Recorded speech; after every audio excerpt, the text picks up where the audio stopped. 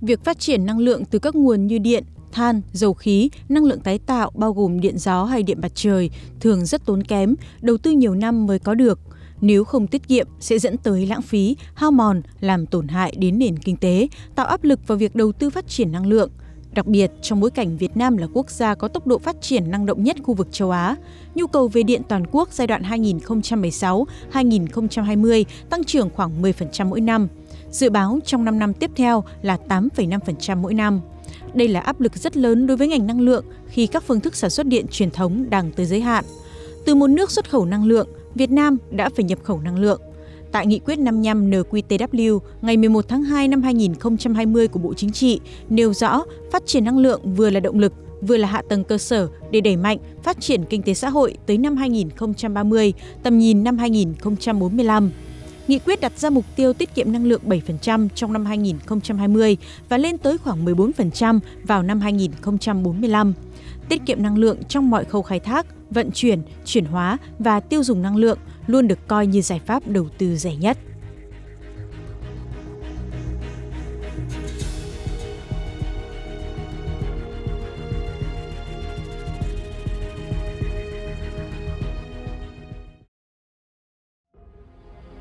Theo dữ liệu công bố của Ngân hàng Thế Giới, chỉ số cường độ năng lượng sơ cấp tính theo giá cơ sở 2015 cho năm 2019 của Việt Nam vào khoảng 5,94, thấp hơn so với Trung Quốc 6,69, nhưng cao hơn rất nhiều các nước ASEAN. Cụ thể, Malaysia là 4,68, Indonesia là 3,53, Philippines là 3,12 và Ấn Độ là 4,73 và cao hơn rất nhiều so với các nền kinh tế hiện đại. Điều này cho thấy nền kinh tế Việt Nam sử dụng hiệu quả chưa cao về mặt năng lượng. Các khảo sát tính toán cho thấy hiệu suất sử dụng nguồn năng lượng trong các nhà máy điện tua bin hơi đốt than, dầu của nước ta chỉ đạt được 28 cho đến 36%, thấp hơn so với các nước phát triển khoảng từ 8 đến 10%. Hiệu suất các lò hơi công nghiệp chỉ đạt khoảng 70% vào năm 2014. Tuy nhiên, mức này vẫn thấp hơn mức trung bình của thế giới khoảng 10%, và nếu so với các nước phát triển thì còn thấp hơn nữa. Một trong những cái chỉ số để đánh giá cái mức độ sử dụng hiệu quả điện năng và năng lượng là cái cường độ điện năng hoặc là cường độ năng lượng. Thì qua cái công tác thống kê thì cho thấy rằng là cái cường độ sử dụng năng lượng của Việt Nam là đang ở mức rất là cao so với các nước trong khu vực và trên thế giới. Thế cụ thể là để sản xuất ra được 1.000 USD GDP thì chúng ta phải sử dụng khoảng 400 kg dầu quy đổi. Thế thì đây là con số rất là cao nếu như chúng ta so sánh với Nhật Bản là họ chỉ sử dụng có khoảng 80 kg dầu quy đổi để sản xuất ra 1.000 USD GDP, hay là chúng ta cũng so với Thái Lan hay Malaysia thì chúng ta cũng cao hơn các nước này là từ khoảng 30 đến 60%. Thì điều đó cho thấy rằng là chúng ta sử dụng năng lượng còn chưa thật sự là hiệu quả. Đấy, và cái việc là nâng cao cái hiệu quả sử dụng năng lượng thì nó sẽ giúp cho cái nền kinh tế chúng ta nó xanh hơn, phát triển bền vững hơn. Nhiều đánh giá của chuyên gia cho rằng Việt Nam vẫn có thể giảm thiểu tình trạng thất thoát và lãng phí ở khâu sử dụng năng lượng tại tất cả các lĩnh vực, từ sản xuất công nghiệp, thương mại dịch vụ cho đến tại hộ gia đình. Trong đó, tiềm năng tiết kiệm năng lượng trực tiếp và có hiệu quả được chỉ ra nhiều nhất ở lĩnh vực điện năng, bởi điện năng là một nhu cầu tất yếu, quan trọng không thể thiếu được trong phát triển kinh tế xã hội và đời sống nhân dân. Cụ thể, tiết kiệm từ khâu nguồn điện như nhiên liệu, các nhà máy nhiệt điện than, nhiệt điện khí, tổn thất điện năng đối với truyền tải, phân phối, điện tự dùng. Tuyên truyền tiết kiệm điện những năm tiếp theo, và chúng tôi cũng mong muốn là các khách hàng sử dụng điện ngày càng có những cái ý thức sử dụng điện tiết kiệm và hiệu quả hơn để tạo nên một cái môi trường xanh sạch đẹp cho quốc gia.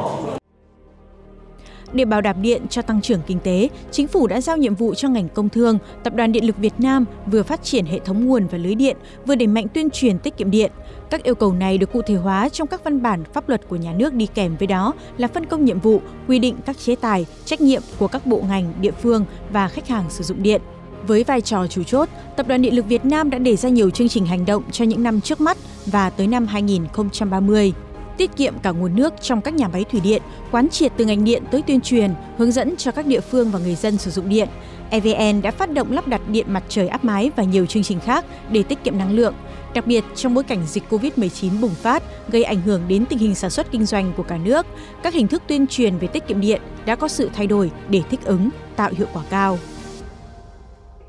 Đơn cử như cái sự kiện Giờ Trái Đất của năm 2020 thì nó lại diễn ra trong cái bối cảnh là dịch Covid-19 đang bùng phát. Chính vì vậy thì công ty điện lực Đà Nẵng cùng được cái sự hỗ trợ của Sở Công Thương, Sở Khoa học Công nghệ đã thay đổi cái hình thức tuyên truyền trực tiếp sang các cái phương thức là trực tuyến. Ngoài ra thì do ảnh hưởng của cái dịch Covid-19 nên nhu cầu sử dụng điện của khách hàng, nhất là đối với khách hàng là sinh hoạt, khi mà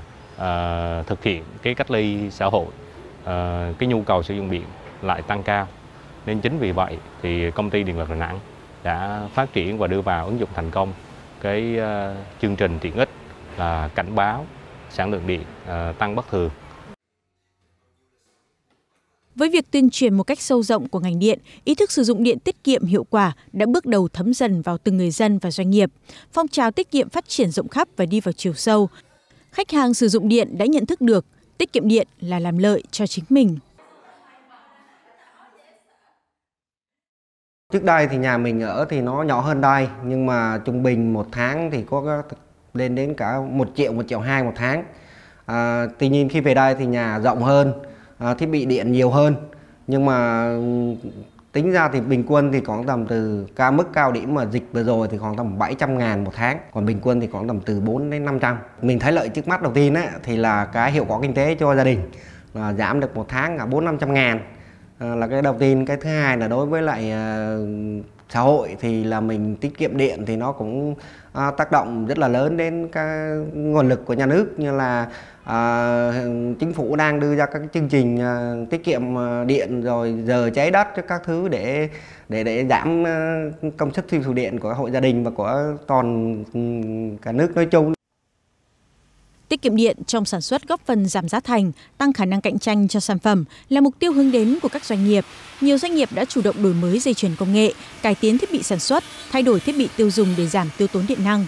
Là doanh nghiệp chuyên xuất khẩu gỗ sang các nước thị trường Đông Âu và Tây Âu, trung bình mỗi tháng, doanh nghiệp này tiêu thụ từ 350 cho đến 450 triệu tiền điện. Trong đó, chi phí tiền điện chiếm khoảng 5 đến 6% chi phí giá thành để sản xuất ra sản phẩm. Xuất phát từ tình hình điện nó tăng cao, nó chiếm tỷ lệ cũng khá nhiều trong cái phần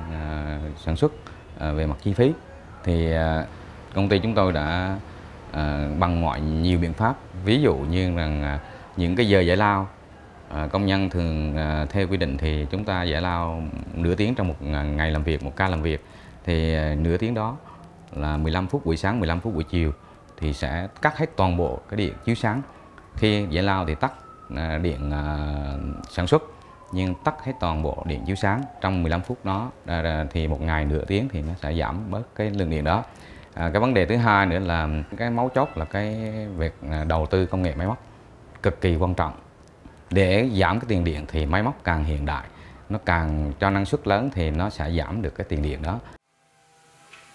Theo các chuyên gia, 1 đồng vốn đầu tư cho sử dụng năng lượng tiết kiệm và hiệu quả mang lại lợi ích tương đương với 4 đồng cho phát triển nguồn cung. Một cách hình dung khác, nếu mỗi hộ dân tiết kiệm khoảng 10 số điện một tháng, thì cả nước sẽ tiết kiệm được hơn 3,2 tỷ kWh điện một năm, tương đương với gần 6.000 tỷ đồng, xấp xỉ với số vốn đầu tư cho một nhà máy thủy điện cỡ vừa. Với cái phương châm phát huy những cái kết quả mà đã đạt được trong năm 2020, thì công ty điện lực Đà Nẵng sẽ tiếp tục nhân rộng và phát triển cái ứng dụng cảnh báo sản lượng điện bất thường nhằm hỗ trợ cho khách hàng một cách nhanh chóng nhất, kịp thời nhất trong cái việc mà theo dõi sản lượng điện tiêu thụ của đơn vị, của gia đình. Đặc biệt ở đây nó có ý nghĩa rất là quan trọng trong cái việc mà phát hiện cái rò rỉ, chạm chập và mất an toàn trong cái quá trình sử dụng điện. Nó giúp cho ngành điện hỗ trợ cho khách hàng theo dõi được cái quá trình sử dụng điện của mình, không những là hàng tháng mà còn là hàng ngày, hàng giờ. Việt Nam là nước có tiêu thụ năng lượng lãng phí cao, cường độ tiêu thụ lớn trên thế giới. Chỉ cần một đơn vị năng lượng có thể sản xuất ra được 3 đến 4 đơn vị sản phẩm. Nhưng Việt Nam thì ngược lại, 3-4 đơn vị năng lượng thì mới sản xuất ra được một đơn vị sản phẩm. Theo Hiệp hội Năng lượng Việt Nam, tiết kiệm phải tính từ khâu đầu tư các dự án như xây dựng các nhà máy phát điện từ nhiệt điện than, nhiệt điện khí, thủy điện, nhiệt điện dầu, xây dựng các hầm mỏ, xây dựng các mỏ dầu, các giàn khoan, xây dựng đường dây và trạm, truyền tải và phân phối. Vốn đầu tư cho hệ thống năng lượng Việt Nam mỗi năm là hàng trăm tỷ đô la Mỹ. Nếu tiết kiệm từ 5 đến 7% mỗi năm thì làm lợi cho nhà nước hàng chục nghìn tỷ đồng. Hàng năm đưa ra các chỉ tiêu cụ thể để thực hiện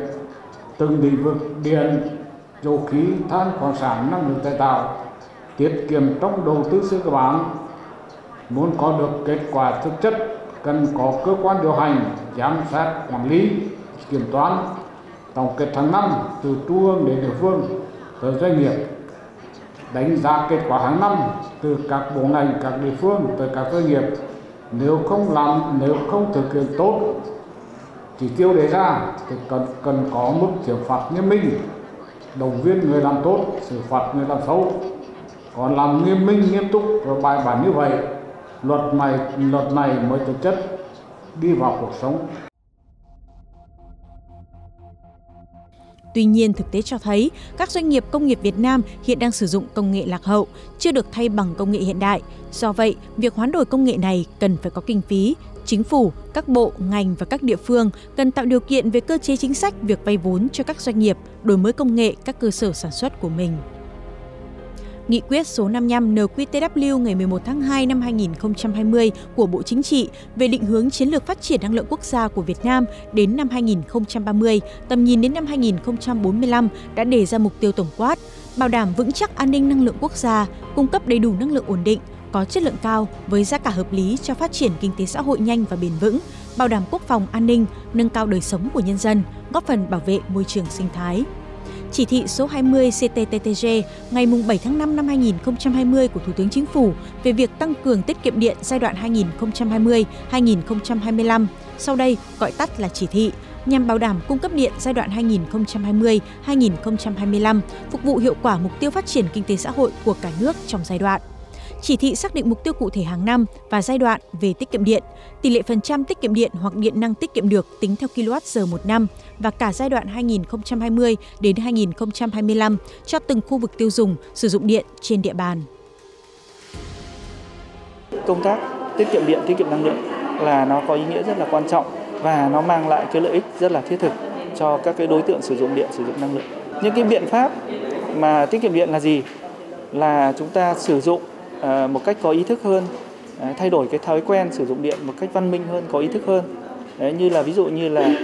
trong các hộ gia đình chúng ta sử dụng điều hòa thì nên đặt ở cái nhiệt độ thích hợp, như là từ 25 độ trở lên. Thế rồi là tắt đèn và các cái thiết bị không cần thiết mà khi chúng ta ra khỏi phòng. Hay là đối với những cái doanh nghiệp sản xuất công nghiệp thì cần phải có cái lộ trình để chuyển đổi cái công nghệ sử dụng điện từ cái công nghệ cũ sang cái công nghệ tiên tiến hơn, có hiệu quả về điện năng cao hơn. Trong bối cảnh nguồn tài nguyên hóa thạch đang dần cạn kiệt, dẫn đến sự phụ thuộc vào nhiên liệu nhập khẩu, Quốc hội quyết định tạm dừng xây dựng các nhà máy điện hạt nhân. Trước một số bất cập trong việc bổ sung các nguồn điện tái tạo vào hệ thống năng lượng quốc gia, việc nghiên cứu ứng dụng, phát triển và nhân rộng các giải pháp sử dụng năng lượng tiết kiệm và hiệu quả, đồng thời giảm thiểu tác động môi trường trong cả ba khâu sản xuất, biến đổi, truyền tải phân phối và tiêu thụ năng lượng là hết sức cần thiết. Sử dụng năng lượng tiết kiệm và hiệu quả là một trong những biện pháp hiệu quả nhất nhằm bảo đảm an ninh năng lượng và phát triển bền vững ở Việt Nam trong những năm tới.